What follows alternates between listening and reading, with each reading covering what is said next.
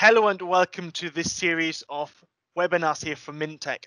I'm Marcel Goldenberg, our head of proprietary pricing here, and I'm delighted today to bring this plant-based protein webinar to you. In fact, it's one of two webinars we are recording and we are making available to you. The first one, as you can see from the title here, will be on the global picture of protein sources and availability. Areas we're going to look at today are largely about what are plant-based proteins, where they're coming from, and what's the difference between some of them. In our second set, we will be looking at the cost structures.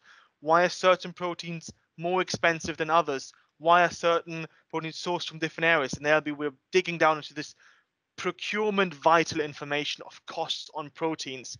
To do this, as I said, we've got two sets of webinars. And obviously stay tuned for the next one, which will be released shortly as well. And we're looking forward to kind of having you with this. Now, here's me again, a nice little picture of me. Obviously, you know that I look at plant-based protein here, among other things, are my areas of expertise within Mintec. And today, my guest, which I'm really excited about, is Denis Chereau, who is the CEO of Improve. Obviously, you've got his contact details here. Please do feel free to reach out to either Denis or myself at any point you wish to, and contact us more about questions you have or any more insights you would like to hear about this. Now, let's look at some of the key takeaways you will learn in this session. Again, as I said, they're going to be two sessions today. So today we're going to look at the global agricultural production, is a difficult word, you see, on the plant-based protein focus in particular. What are the sources? What's the overall sector balance? We're going to look at the plant-based protein ingredients, including concentrates and isolates. What's the difference between them? Where do the concentrate cutoff levels sit?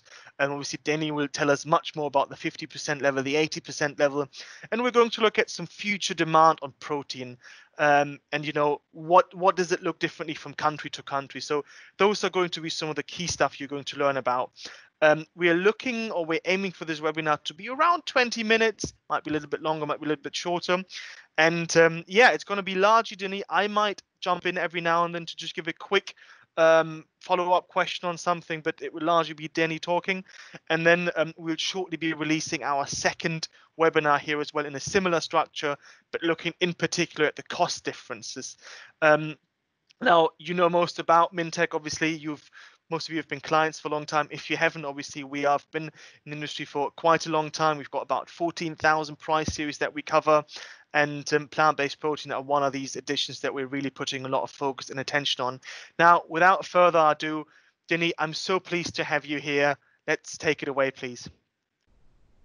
Okay, so hello everybody. I'm very pleased. Thank you for Marcel for this introduction and inviting me to do this presentation.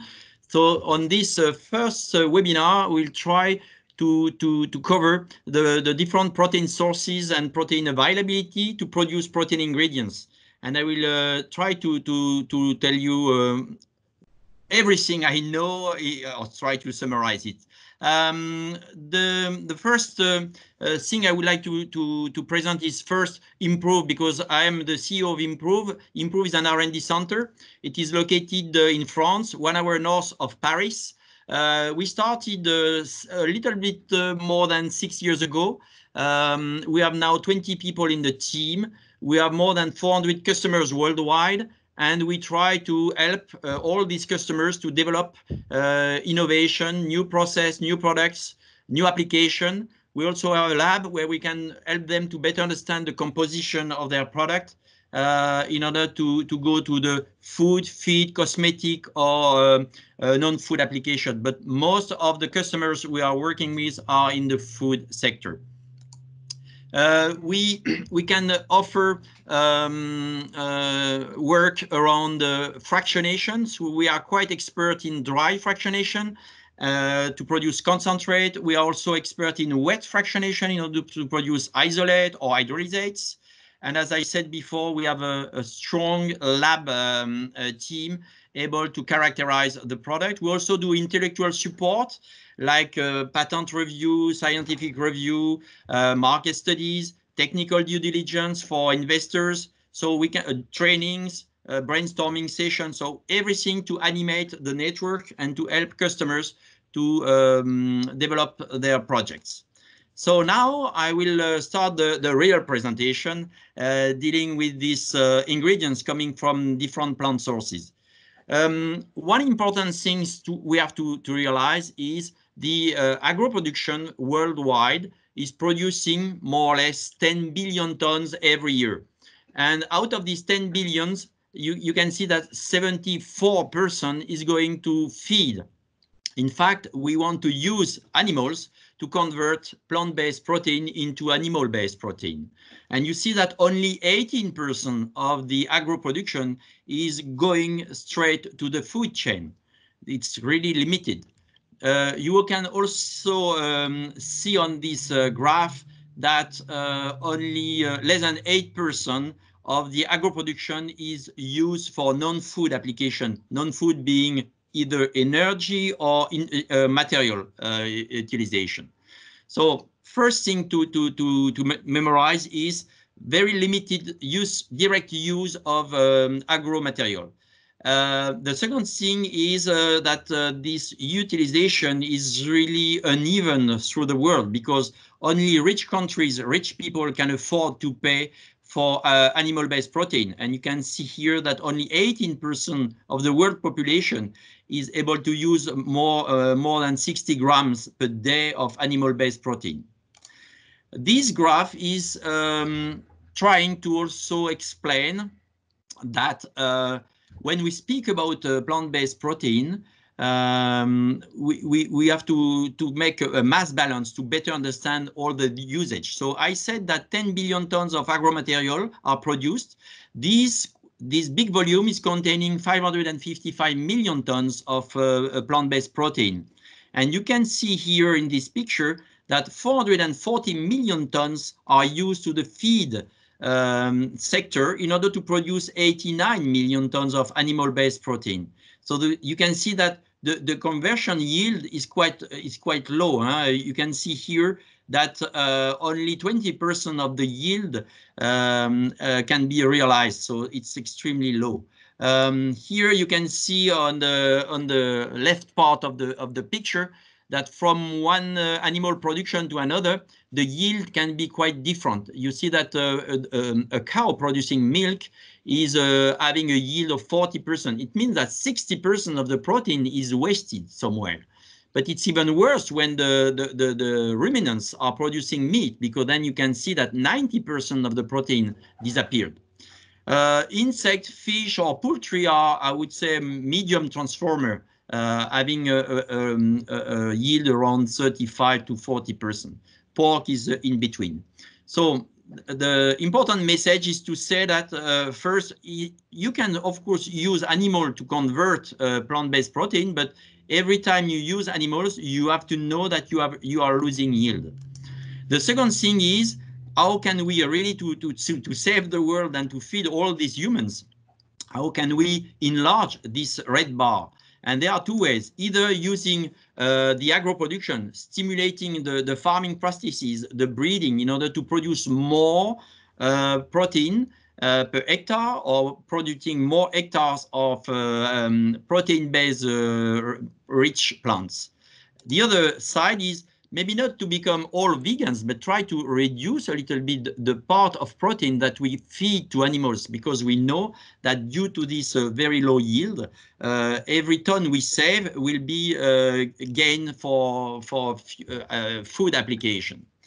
What you have to know is also that only 115 million tons of plant-based protein are going to the food chain. And out of these 115, only 2.5 million tons are what we call protein ingredients, concentrate or isolate. And these ingredients are mainly coming today from the soy. You see that 52% are soy-based protein. The other part is coming from the wheat, and you can see here that the wheat is representing 42% of this plant-based ingredient. The third player, which is far behind, is pea, and you see that pea is representing only 5%. And then you have a long list of very, very small players like rice, potato, rapeseed, etc. So we see every day newcomers willing to enter this market. which is highly dominated today by soy and wheat. So, Denis, just one Yeah, question on that slide just now, if you yeah, kind of yeah, can jump back one. yeah, Obviously, we're looking at soy, wheat, and pea as being the top three. yeah. How come most of the attention at the moment is around the pea? How come that's kind of the big buzzing, the cool thing that people are looking to kind of integrate in their products, rather than I mean, I think soy is the other big one people hear about, but wheat seems to be not so cool. Why do people not want to talk about it as much? Why is it not so mainstream? In fact, soy and pea, as you mentioned, are well established. They are still growing, but they are existing since years and years. The soy industry has been developing since maybe 40 or 50 years. And they receive some comments, negative comments. I'm not saying that they are bad, but they are receiving some comments because of the GMO, because of the allergenicity, because of the phytohormones, because of the taste. So a lot of comments are around, and we see more and more people willing to escape from these two sources and to diversify the offer. Just as an example, if you are vegan today, you will only eat soy-based material. And we know in nutrition that one important element is diversity of sourcing. So just to enlarge the offer, you need to go out of this soy and wheat base, and you need to diversify. And today, one of the most important candidates is the pea, because pea is rich in protein. It's a quite well-balanced amino acid profile. It's non an allergenic product. So it's answering a lot of, it's not GMO, so it's answering a lot of demands from the users. So is the anticipation that the P market share 5% is likely to increase significantly over the next decade? Significantly, yes and no, because I will show you after that there is a limited feed stock to feed this industry, and maybe farming practices, breeders will play a role just to enlarge the pea production. But for sure, pea will continue to develop and will be bigger in coming years than the only 5% we see right now on the screen. And which one of the 1%, and I know we're going to touch about it a little bit later again, which one of these, the 1% group now, do you think is going to show the biggest jump going forward in terms of usage globally? I think there are two options. One will be coming from the pulse family, because behind pea you have faba bean, chickpea, mung bean, so a lot of other beans. It's amazing the number of beans, and in all of these beans you can get very good taste, very good functional properties. So the diversity will also come from these properties. And the other family, which is representing a major potential, is coming from the oil seed family. So because we extract oil from canola, rapeseed, and sunflower, but you have the meal, which is also containing a lot of proteins, and there are a lot of projects going on right now on this raw material. And that's a big potential because it's a big volume available, which is given today to animals. Very interesting. Thank you for that. Let's kind of jump into some of the figures you're about to show then. Yeah. Yeah, thank you for the question. So here I want to just to say that human diet is not the same all over the world. And you see that in developed countries, rich countries, we eat much more animal-based protein than plant-based protein. And as you can see in Africa, it's the total opposite. It's just because, as I said before, the price of the animal-based protein is much higher, and you need to be rich to afford to go that.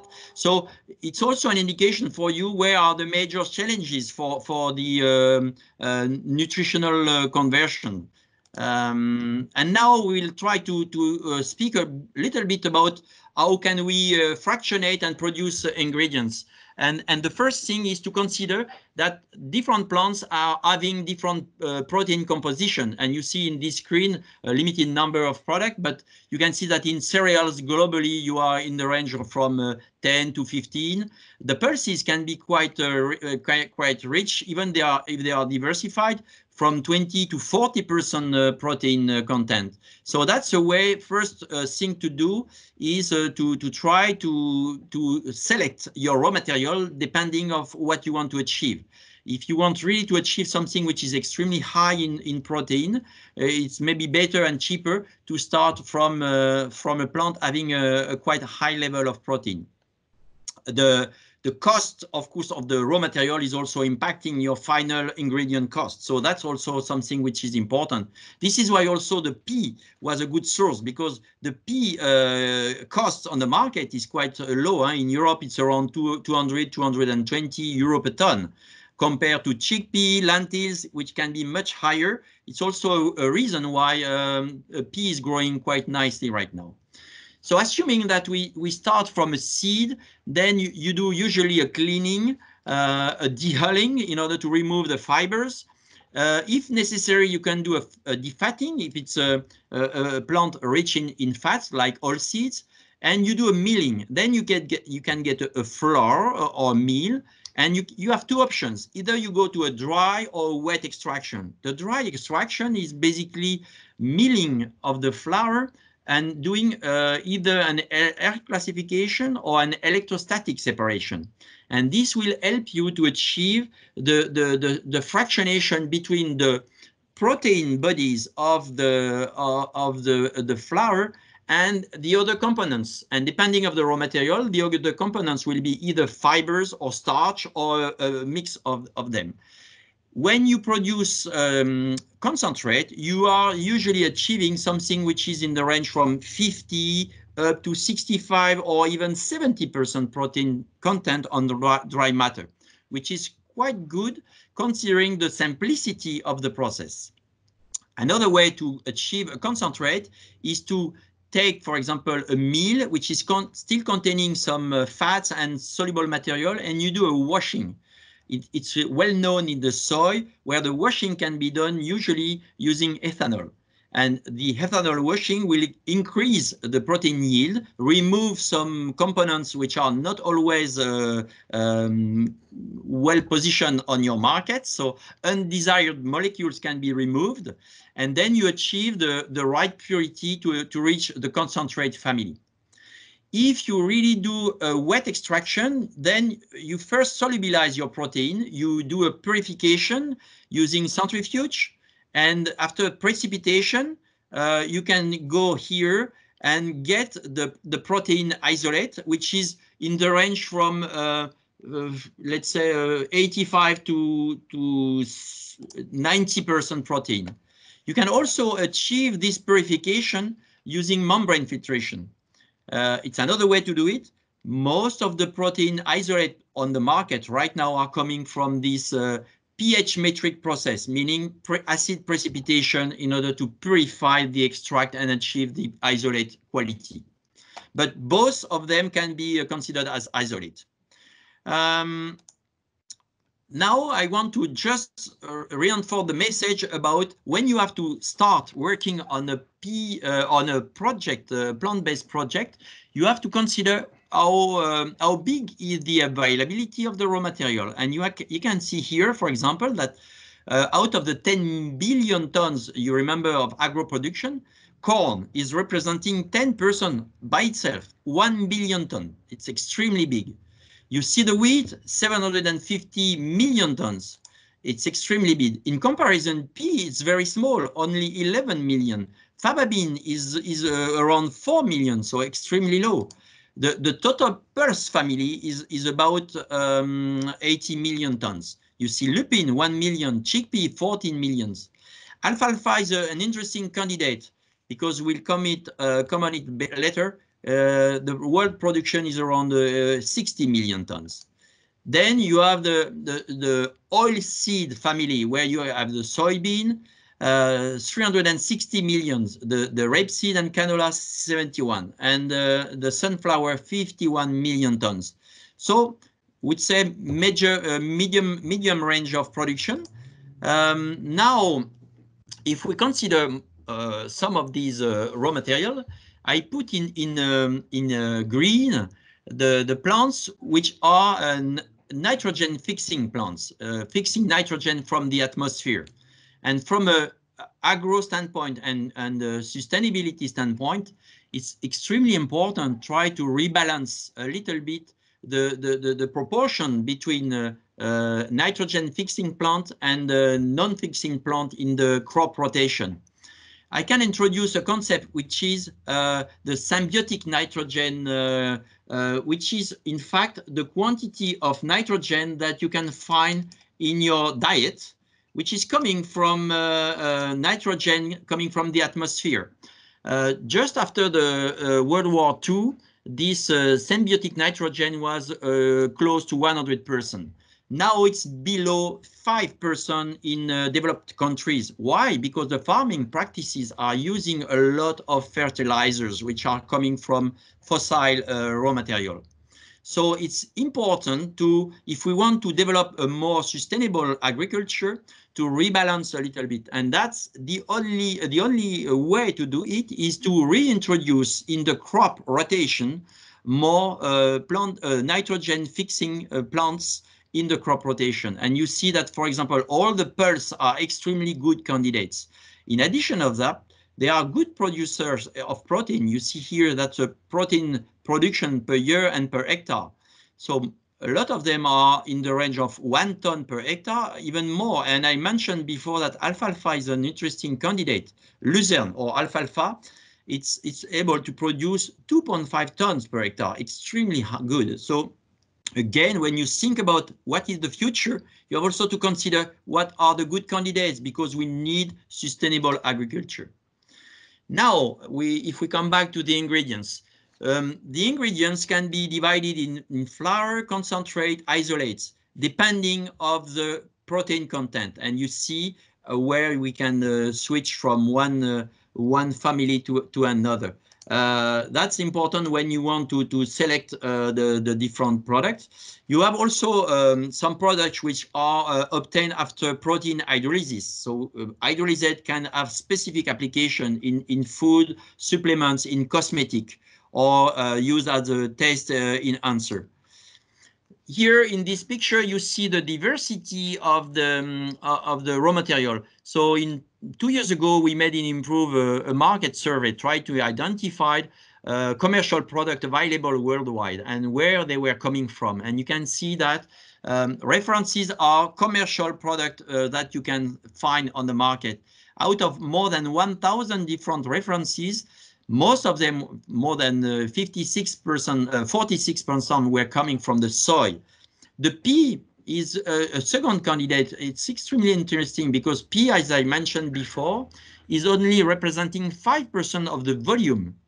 But you see that it's representing 13% in a number of references, which means for me that there is a lot of work, R&D work, commercial work, marketing work around the pea.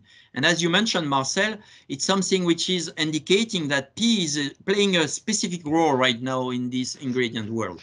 And I think similar with rice, right? If we look at rice, I remember it was about 1%, right? But it comes in there at number Exactly. 4 in terms of the research done. So I think, you know, those, to me, obviously from that research you've done there, looks like are the two to watch, right? They're the ones that have the biggest potential to be market changing. I think important for our clients as well here, that obviously following these research and these trends to kind of keep an eye on rice and pea in particular. And I think that also drives the point of why we're focusing on certainly pea with our price assessment and bringing transparency into that market for everybody. Yeah. So you perfectly understood this slide. Yeah, exactly. And on the opposite, you see a lot of newcomers, but having just one references. And the question is it really durable? Will they be able to survive? Do they have the right price, the right quantity, the good access to the raw material? So that's a challenge. So pay attention when you select something. Make sure that the product will be available in future. Coming back to this list, if you make stats on that, the products are presented in flour, concentrate, isolate, or hydrolysates. 40% of these products are claiming to be functional, and you see that they can be texturizing agent, fat binders or water binders, having good solubility, good emulsifying, gelling, viscosity, foaming. So again, they try to promote some qualities which can be linked to also the price, and I will come back on that later. 29% are claiming to be nutritional, 30% are claiming to have a positive organoleptic impact. GMO and organic can also be part of the claim that people are putting in front of these products. So in fact, we are arriving to the end of this presentation. I want you to try to consider the major points that we try to share right now in this webinar. So first, the alternative protein market is rapidly developing, but customers are expecting plant-based product to match their needs, and they expect that the new plant-based product will replace as much as they can the animal-based product. So that's a challenge, because we know that plant-based protein are not having the same composition than animal-based. So a lot of developments are going on right now just to try to duplicate all these animal-based properties. The second thing is multiple sources is good, because as you have seen before, there is a multiple numbers of players, raw material able to enter in this game, but they don't have the same potential, because as we mentioned, some are limited in quantity, some are containing maybe some anti-nutritional factors, some have not the same amino acid balance. So a lot of elements needs to be considered in order to select the best candidate. And the last message also is about plant-based protein diversity, because I'm thinking about future and future generation. We need to modify the farming practices to make them more durable, more sustainable. And it's important to introduce the plant-based diversity in order to be able to diversify the crop production and to make farming practices much better for future. So that's a message, Marcel, that I want to share with you and with all of you.